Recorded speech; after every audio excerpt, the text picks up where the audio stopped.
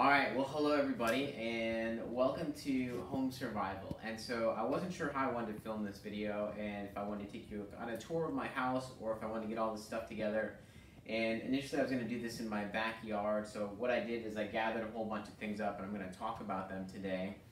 And I was going to do it in my backyard, but ironically we're filming this video on the day where hurricane/tropical storm Eta is hitting Southwest Florida. So we're in our garage today because we have a tropical storm outside at the moment. So I think it's actually pretty fitting that we're talking about this stuff today.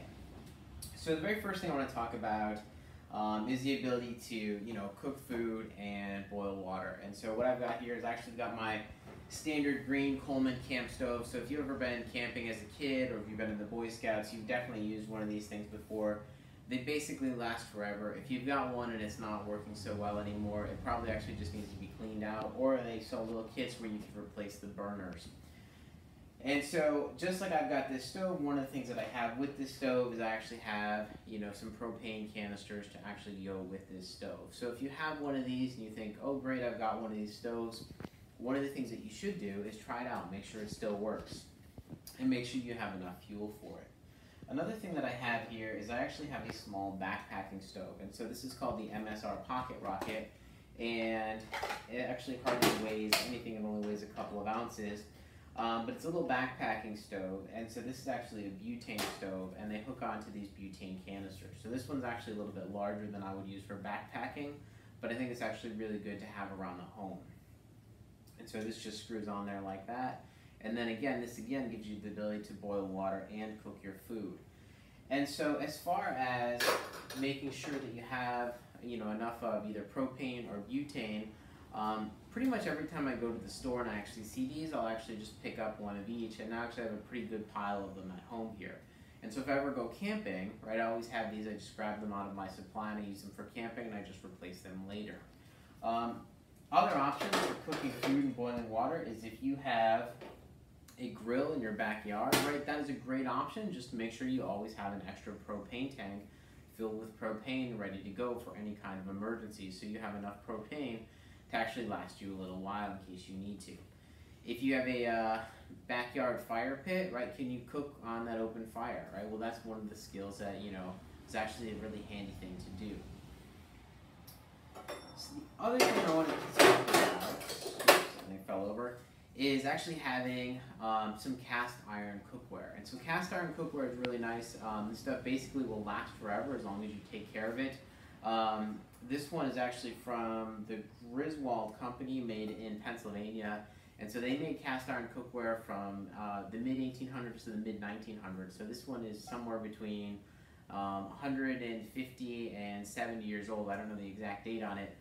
But I bought this at an antique store for about $5, and so I cleaned it up and I seasoned it, and I actually use it all the time. And so if you get cast iron, it's nice. You could use it on top of your stove, you could use it in your oven, but you could also use it on your grill or even an open flame, and you're not going to damage it. And so that's why actually having some cast iron cookware is actually really nice for being prepared for survival situations. So the next thing that I put out here is I actually just put a can of black beans. And so when we talk about like stocking up on food and things like that, there's some crazy people that will tell you that you need to have 1 year or 2 years of supplies of food ready to go. And this class really isn't about like the world ending and we're having to feed ourselves and all our neighbors for the next 2 years, right? It's really about taking care of ourselves and what we need to do as individuals or as a family, to survive like everyday emergencies. And here in Southwest Florida, right, the big thing that we're going to have to deal with is, right, the hurricane. And so what I always recommend with buying food is actually look at what you normally eat every day, right? So we eat a lot of black beans, chickpeas, pinto beans, stuff like that. They're canned goods. So every time I go to the grocery store, I buy a few extra of these canned goods that I eat, right? We also eat pasta and rice, so I buy some extra in pasta and rice. And so we're regularly eating those items and we're cycling them through, right? One of the crazy things when the pandemic started is Walmart was basically out of everything, right? People were buying up those 20-pound bags of those dried beans, and I was like, who is going to use 20 pounds of dried beans? And so my recommendation on food is you probably should have about a month's worth of extra food, but it should be things that you regularly eat, and so you cycle that through. So when I buy new cans, I put them in the back, and the old cans go to the front, and I'm continuously cycling through, and I'm building up that supply over time. And so I'll always have extra canned goods if I need it. I've always got extra pasta, I've always got extra rice, and these are things that I'm always going to eat anyway, so they're never going to expire. Right? One of the things that really bothers me about people stocking up on like crazy food supplies, like bags of dried beans, is a lot of that stuff is actually going to get thrown away, and it really bothers me when I think about all the labor that went into that, the water that went into it, the production that went into it, the energy that went into it, transporting it, shipping it, the money and so really it's just a lot of waste if you buy supplies and you don't use them. So buy things that you're actually going to use.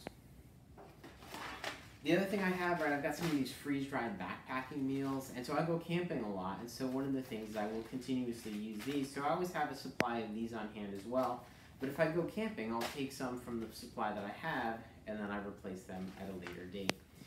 So these things will last you about 5 years if you keep them in a cool, dry place. So if you store them in your garage, they're actually going to expire a lot faster than the expiration date if you keep them in a warm area. So that's another thing to keep in mind about this kind of item. Last thing that I've got here on food is I actually have a can opener, right? Because if you have a power outage and you only have an electric can opener at your house, right? Do you have a mechanical can opener that can open all those canned goods that you bought? And while we're on the topic of cooking, right, another important item for your home is a fire extinguisher. And so you should have a fire extinguisher in your house, right, in your kitchen. You should have one out in your garage that you could use for your car or your garage. If you've got a backyard grill or anything like that, you should keep a fire extinguisher out there as well. So fire extinguishers like this, about $15 to $20, so it's worth having, 4 or 5 of them around your house. All right. So let's move on to having, enough water for your family. So again, right, having about 2 weeks worth of water is actually a pretty good idea. This water doesn't last forever, so these gallon jugs actually have about a 1-year shelf life. And so, I usually buy a few of these every year, and over time they do expire. And so instead of actually wasting them, I'll actually put these like out in my garage, and I can use them for, washing my hands or something in the garage, or if I need some, clean water for something like that. So like, maybe not perfect for drinking, but still useful otherwise. One of the things that I have noticed though is that these like real flimsy plastic ones, if you keep them in the heat of your garage or the heat of your car, they actually can start to leak. And so that's an important thing to think about when storing water in this super cheap plastic. A lot of people during hurricanes will go and they will buy the single-use plastic water bottles, right? So those like 16.9 ounce bottles. And I'm not a fan of those, right? Because if you know me, I teach a lot about sustainability. But the one thing that those things are good for is emergency situations. So I definitely don't want you using them on an everyday basis. But for a hurricane, if you buy a case of those, they're actually great if you take them and you put them in your freezer and you fill your freezer up with those water bottles. What you could do then is you could create, essentially drinkable ice. And so that will fill up your freezer with ice. Your freezer will stay colder longer. And then as they melt, you could actually use them as drinking water. And so if you have extra ones and the one in your freezer are full, put them in your fridge and actually drop the temperature in your fridge. And that will keep the stuff in your fridge and your freezer from expiring sooner than it would if the power were to go out. And if you have even more so, right, take them out of your fridge, out of your freezer, put them in coolers, right, and you can keep as many frozen ones on hand as you're preparing for like a major hurricane or something like that. Other really great solutions for water though is actually just buying one of these water jugs. So the outside of this one's a little bit dirty. I'd clean it before I use it, but these are about $20. You can put 7.5 gallons of water in this jug. And so if you just have a couple of these on hand for your family and you've got a storm coming, you could fill it up and you will have plenty of water, right? So something like this is, is a really cost-effective way of storing, plenty of water for you and your family. All right, so the next thing on my list, let's talk about power and light. So one of the things I actually have, I've got a handful of these battery packs. This one's actually a battery pack slash Bluetooth speaker, so you can play music on it, but I actually bought these because you can power any USB device with these, and so it actually has a pretty large battery in this one, and so I think these are actually a really cool idea. In addition to that, I actually have a lot of these smaller battery packs. So I showed you one of these in my everyday bag. So I keep one of these and an iPhone charger in my everyday bag. So any kind of devices that you could power with a USB, you know, these battery packs are actually really nice to have. And obviously, you know, your battery power is not going to last forever if you have an extended power outage. And so one of the things I have here is actually just a small solar panel. And so this solar panel is basically enough to just kind of keep my cell phone charged. It's not super efficient because it's really small, but it's actually pretty handy in an emergency situation.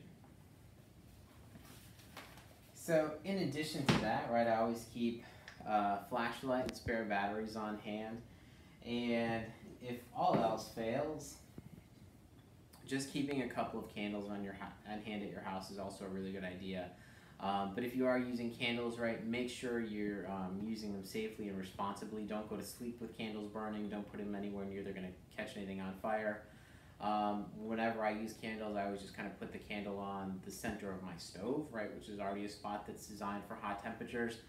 So if you're using candles, just make sure you're you know, being safe with them. All right, so the next thing I want to talk about is actually just having right, a nice toolkit for your house, right? So whatever tools you need to maintain your house, having a nice toolkit on hand is actually really important. And I actually chose the drill here to, you know, represent my toolkit because this actually is really important if you have to put up your hurricane shutters here in Florida.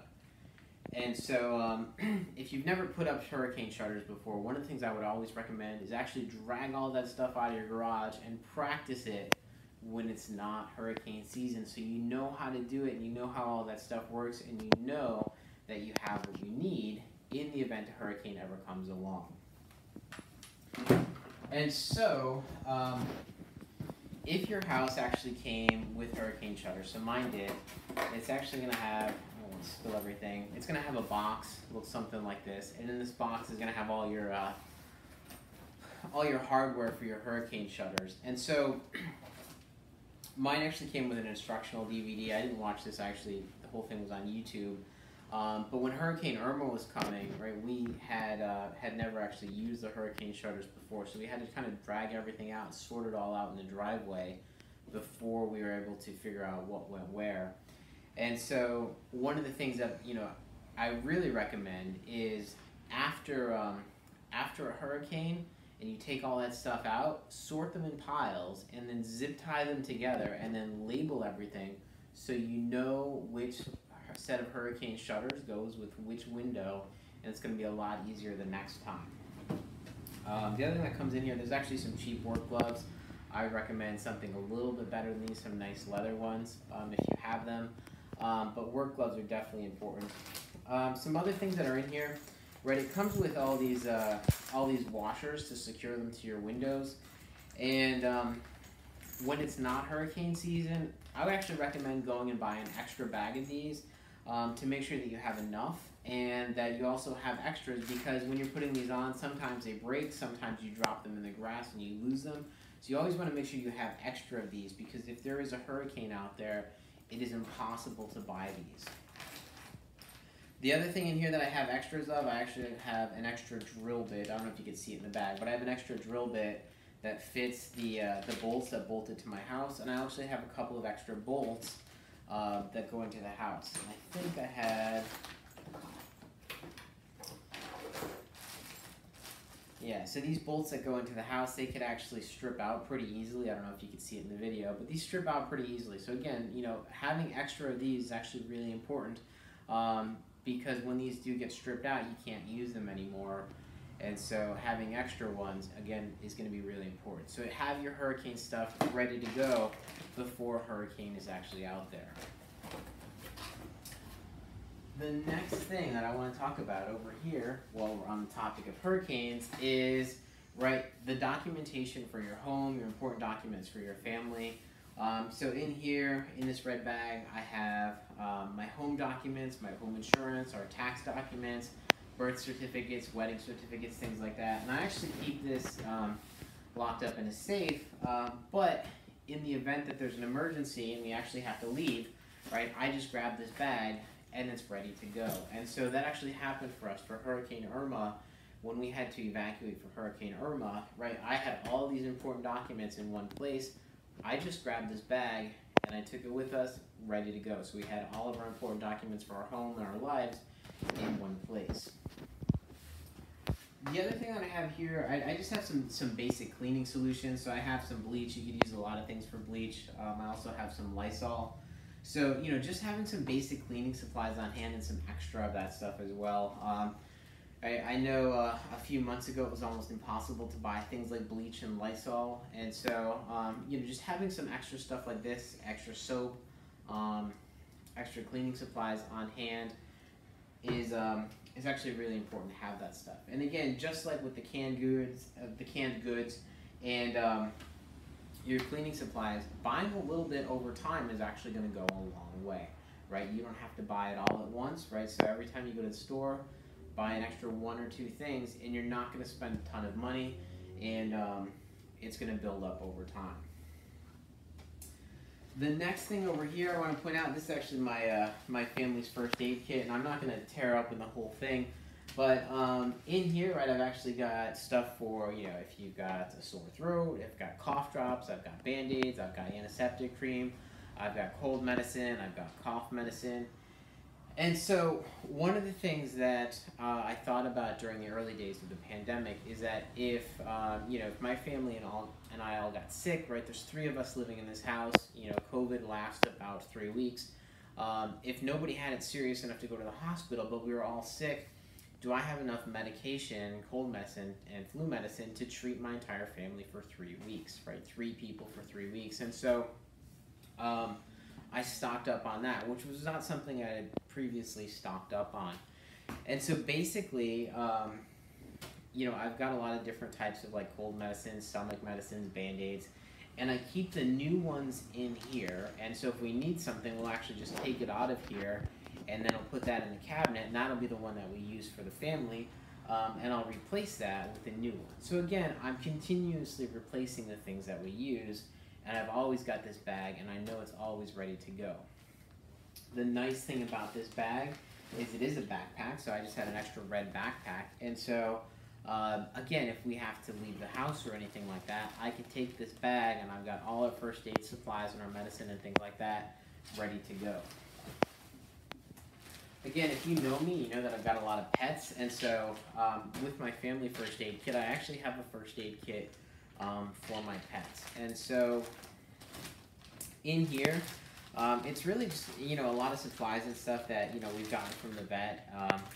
I have 3 dogs, and so we've had, issues here and there with the dogs, and so I've got some extra painkillers and stomach medications and stuff from the dogs, and then, I've talked to the vets and all that. One of the things I don't do as much anymore is, when I was younger, I used to go into the mountains a lot with my former dog, and we'd be gone for a couple of days, and I definitely don't recommend you treating your own pets. Definitely go to a vet, talk to your vet, but this was actually a cool little book, and it talked about how to, treat your pet in an emergency situation. And so, I thought, well, if I'm 2 days from help, I should know how to, help take care of my dog. And so this was actually, a really cool book. So in addition to that, and things that I've gotten from the vet over time, they actually do make, pet first aid kits. So I've got one of those in here as well. I've got some, the other thing that the vet gave me, or the vet charged me for, is just a cleaning solution, so you could actually clean your pet's ears or your eyes or things like that with this solution. And so that's the basics of home survival. The other thing I threw down here is actually just have a can of gasoline. So when I talked about vehicle survival, I talked about storing gasoline safely in your garage if you can.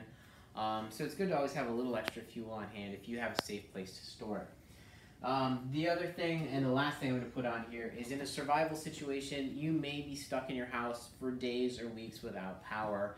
How are you and your family going to keep entertained? And so I actually just threw a Dungeons & Dragons starter kit in here. So again, if you know me, I'm a pretty big nerd. But for $20, you can keep you and your family pretty entertained for a long time with something like this. And so, right, whether it's books to read, cards to play, other board games, you know, keeping yourself mentally sane during a survival situation is really important. And so having stuff for you and your kids to do is also going to be really important. So thank you guys for watching the video. I hope you guys learned anything. And so in your own videos, I should say, I hope you guys learned something, not anything. But anyways, in your own videos, what you guys need to do, obviously you don't have to do anything as extensive as I have, but you know, show us what you have in your home, and if you don't have these things in your home, that's fine. You don't have to go out and buy them. Talk about what you would like to do if you don't have these things in your home. Alright, so I look forward to watching your videos. I hope you guys have a great week, and I will talk to you soon. Thank you. Bye.